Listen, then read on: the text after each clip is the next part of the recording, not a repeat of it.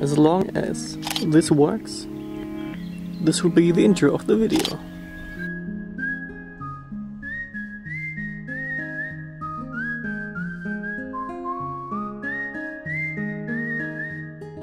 Hello guys, my name is Tim and welcome back to AstroAddict. I'm sitting here with a great view and right now I'm shooting a time-lapse with the second camera. So if this time-lapse looks good, I'll maybe use it in the intro of this video, so if you already saw it, it was good. Good enough, at least. I also got here to take some free time and maybe try to talk about the next project that's coming up.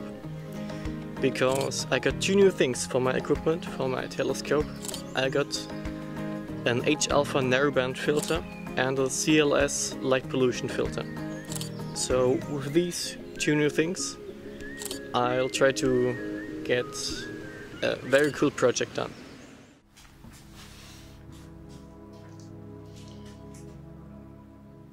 The scope is set up. I set the entire rig up and did the polar alignment. I think it went really good.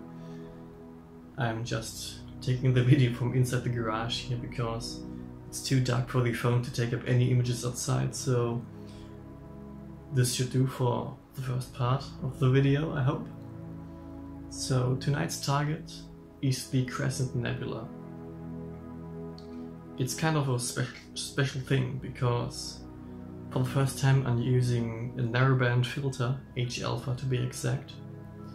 So I will try to tell what this is later in the video, but let's get under the stars. Maybe we can get some cinematic filming in here.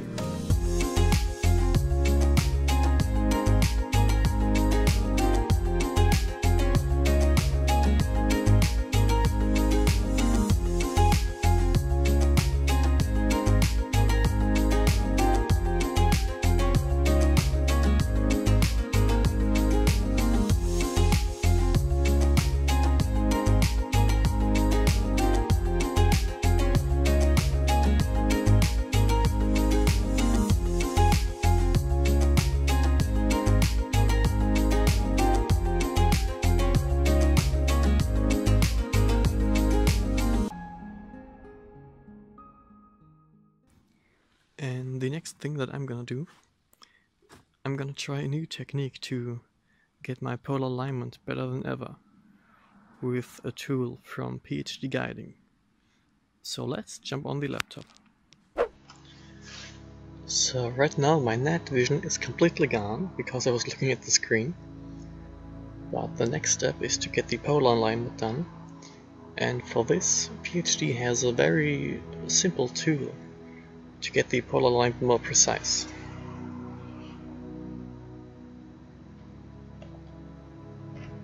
And this time I'm using the polar drift align tool. Oh, yes, that's right.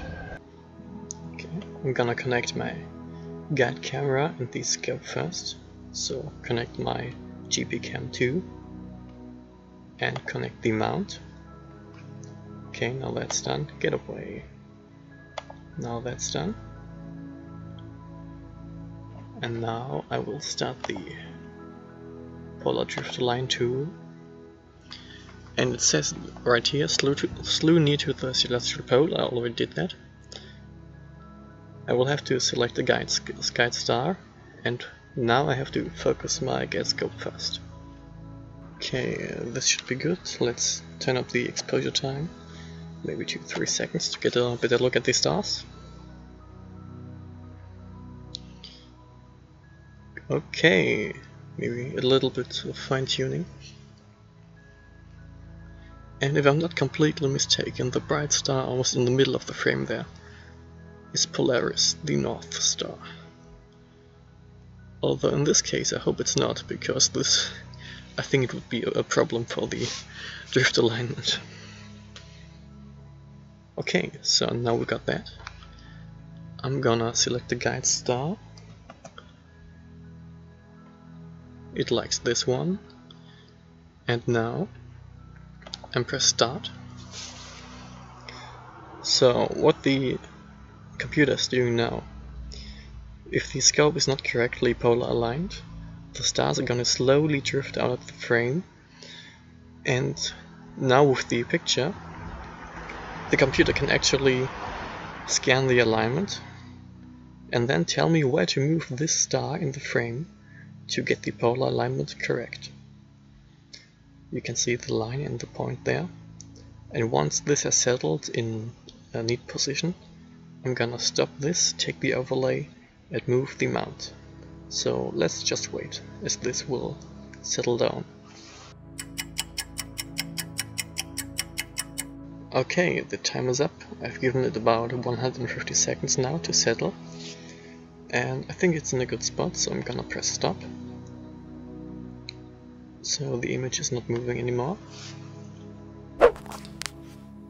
And now, since we have this overlay, I'm gonna use the bolts on the Skywatcher HEQ5 to get this star into this red circle. So let's just wait until I did that. Okay, now we can see that the small star is almost in the red circle. So it is said to perform this action several times. And now I'm just going to select this star here because it's more in the center of the frame. And let's run that again. Okay, now since this star's in the circle, later in the night we can see how good the auto guiding will go. Oh come on, go away, I don't need you. And since a lot of time has passed, the target for tonight actually is slowly showing up behind the tree here, and we can get going on the Crescent-Nebula.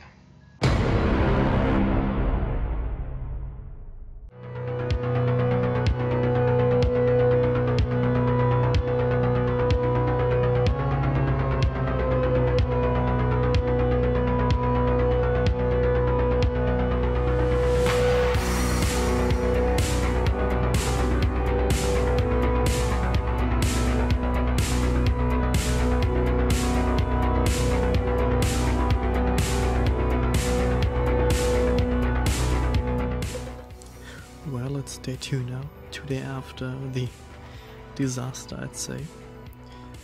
I tried to fix the errors I did the last time and I think it worked out great. So let's look at this. Perfect.